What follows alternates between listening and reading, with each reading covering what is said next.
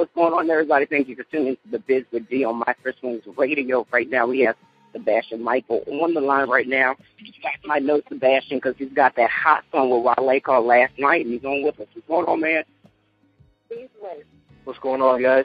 How y'all doing? Thanks so much for the interview. We definitely appreciate it. I appreciate you guys having the interview, man. That's nice. Not a problem, too. When I first heard Last Night, I was like, who is this Lloyd? I'm like, this dude sounds like Lloyd. He sounds good. Then I found out it was him. I was like, damn. Talented. Man. I appreciate it. So, I know that you're originally from Sweden, right? Yeah, born and raised out there. Now I know the R&B scene really isn't, like big over there. It's more so like the pop scene, right? Exactly, yeah. It's not, R&B is not really common out there. And, that's actually one of the reasons why I wanted to move over here, because, like, in high school, like, I started making music, and, it was more R&B type of music, and I noticed that the scene over there, the market over there wasn't really open for that type of music. Mm-hmm. So it just felt natural moving over here, Definitely. Now, being in the fact that, you do R&B, did you ever feel like you wanted to do pop? Is that what was popping over there at the time? It was definitely it was a time when I was writing like a lot of pop music. I wasn't really making it so much for myself, but I was writing it for other people. But, a lot of the songs I actually put out as myself as an artist in the beginning, like did a mixtape and stuff like that, and some of those songs were actually pop songs. But, as an artist, I always wanted to be I've always been R&B singing. I always wanted to make the type of music I make now. So, Yeah. You mentioned the fact that you've got this single Last Night, but let me ask you about your album title, because the album title was Speechless, right? Yeah. Tell me how you came up with the title of that besides the because I know it's actually it's the title of one of the tracks, right, on the album? Exactly. Yep. Tell me about that track and what we can expect from it. Well, that song is first of all, it's like actually one of my favorite songs because it just has a very unique style to me. It's an acoustic song actually, but just the feel of it, it's a soulful, soulful R&B actually moving, but it's acoustic, and I don't know, I just fell in love with that song, and what it really is, it's like it's a love song, but it kind of also represents something more spiritual. You know what I mean? So right, that's where Speechless came from, but then it kind of also represents the album, my whole journey, you know what I'm saying, coming from Sweden and coming over here and really, living out my dream. It's a blessing. So, that's, the feel of my journey as well. I'm a speechless. That's why I named it that. Definitely. Now, that's what's up. Now, I know that's going to be a hot project because, the single Last Night is really popping, seriously, every time I'm going from somewhere, that song comes on, I'm like, oh, this is my cut. I'll be getting my groove on in the car. I'll be like, David, you need to get your life, stop acting like you've never heard the song before. But it really is that good. Now, let me ask you about, how you came up with the concept of Last Night, because I was listening to it last night, and I was really thinking about it. You was like, girls, they pay to have a smile like yours, like that, or they don't pay to have a smile like yours, like that's some real shit, though. It is some real shit. It's that whole concept and song. I was working with two really dope producers in Miami. Actually, the same producer did Speechless, did Last Night, and this amazing writer producer named Lamb, and we were kind of just vibing in the studio, and everybody had a story, kind of about one of those nights. You know what I mean? And, right. And we just kind of, we were just joking about it, and it just came natural. And they already had the concept with the Albie Shore sample and stuff. So we just put it together. You know what I mean? Yep. That's what's up. And how was it, getting Wale on the track for your first single? It was amazing. Honestly, he wasn't in the studio when we actually cut the record. He heard it actually the day after we cut it, and oh wow, it was ill because I didn't expect him to just jump on the track, and he sent it back the same day, it was sent to him, and he sent it back the same day with his verses. So that was so cool, that he really liked the record, Definitely, and rather quick too. Were you expecting for him to just even hop on the track at all, or? Nah, like, we were in the studio like, yo, you know, it would be dope if Wale was on this track. He has this type of style, you know what I'm saying? So we were talking about it, but the fact that he heard it, it was like, yo, this shit is dope, and, you know, he wanted to be a part of it. It was so dope, you know. It's like, it became really what we envisioned in the studio even before, you know, he was on it, you know. That's what's up. So now, what other rappers or just artists in general would you like to have on the album Special? Yeah. Well, you know, right now, like, Wale is actually the only feature we have at this point. Nice. I think we're gonna. I don't want to have too many features on it, but I feel like, you know, I'm always going off what feels natural. You know, like that song. I was like, when we made the song, we heard like Wale on the record, so that's why it came together so natural. But thing is, you know, if I feel like, you know, if it comes, you know what I mean, it comes, you know. Definitely. You know what? Honestly, oh, go ahead. Oh, go ahead. Okay. I was going to say, I don't even think your album even needs all them features. I think it's cool that you just got the one features like that, because, like, seriously, dude, you are a singer. Like, there is a lot of cats to be, you know, trying to do it like that. And it's just like, don't do it. Yeah, definitely. I appreciate that.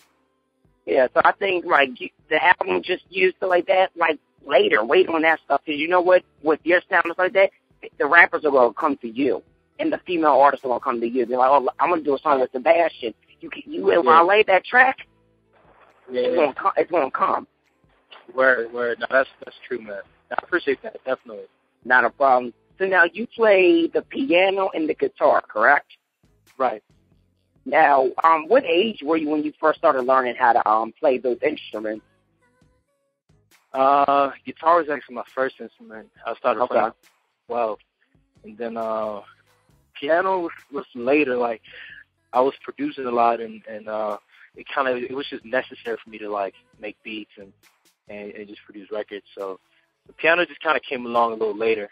And then obviously vocals was just, you know, when I started playing guitar, I just started kind of singing while I was playing and stuff. So that's how they came about.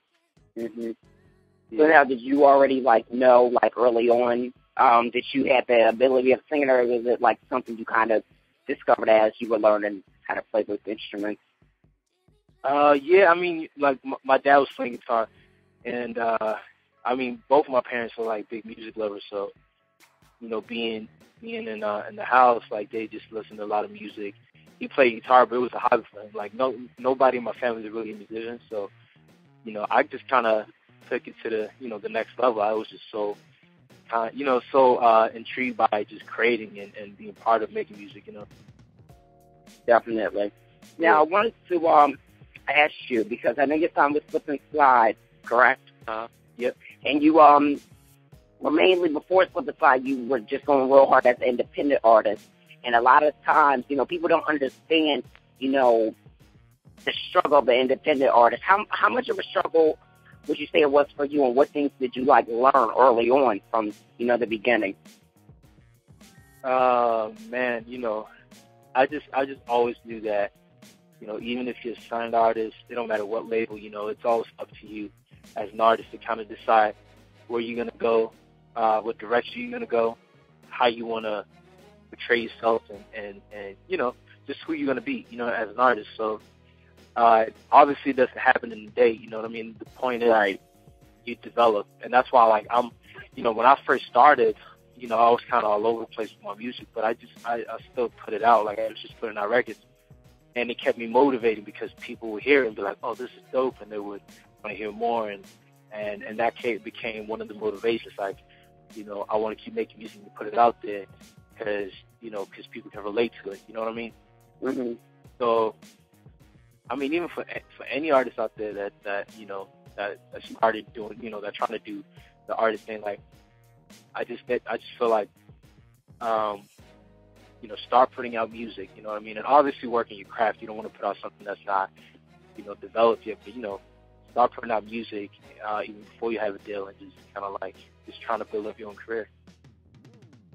Definitely. That's a good piece of advice. And how much would you say, like, your fan base has, like, increased since, you know, the single has came out? A lot. I mean, yeah, you know, it's crazy that they've been embracing it so much. You know, we've been on a promo tour, and that definitely made a difference. It's like, you know, obviously nowadays we focus on the internet, which is super important. You know, to keep putting out content, you got to be active. But you know, I never really considered the actual promo tour for actually going on the road, promoting your song, going to different radio stations and like touching every market. I never looked at how, like, you know, powerful that was. So like doing that, I feel like you gain a lot of friends, you gain a lot of fans, and that's a great feeling, you know. So, and that's very true. You mentioned I like how you mentioned the fact that, you know, being on a promo tour and hitting every market, because a lot of artists don't understand that. They feel like, okay, the label service, you know, the single to this, that, and the third. I'm going to do these couple of interviews that my PR set up for me, and it's just that. No, you got to get off your ass, and you have to work.